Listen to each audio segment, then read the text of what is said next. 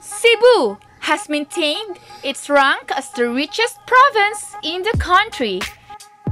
From 35.65 billion in 2018, Cebu province assets have grown to 203.9 billion in 2019, marking a 400% increase.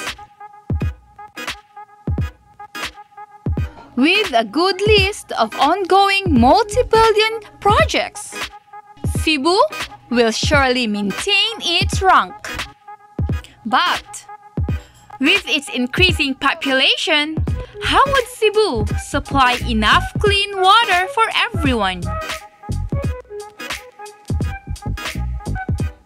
Earth is 71% water, 3% is fresh water, but only about 1% is available. Some are locked up in glaciers, polar ice caps, atmosphere, and soil highly polluted. It lies too far under the Earth's surface to be extracted at an affordable cost. And so comes desalination. It is a technique where the excess salts are removed from seawater or brackish water, converting it into safe potable or usable water. And Cebu is not new to this technology. Pilipinas Water Resources or PWRI has been extracting and desalinating 9,000 cubic meters per day in 5 active wells around the South Road properties, providing clean drinking water to major developments in the area.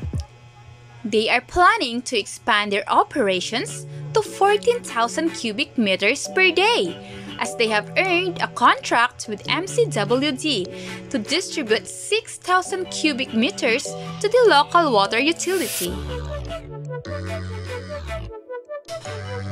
In addition, power firm Vivant Corporation is looking to invest up to 3 billion pesos for a desalination project in Cebu.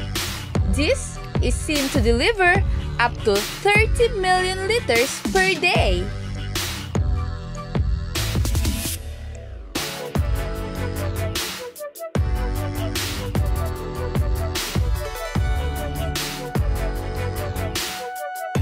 And this is Cebu, moving on and moving forward.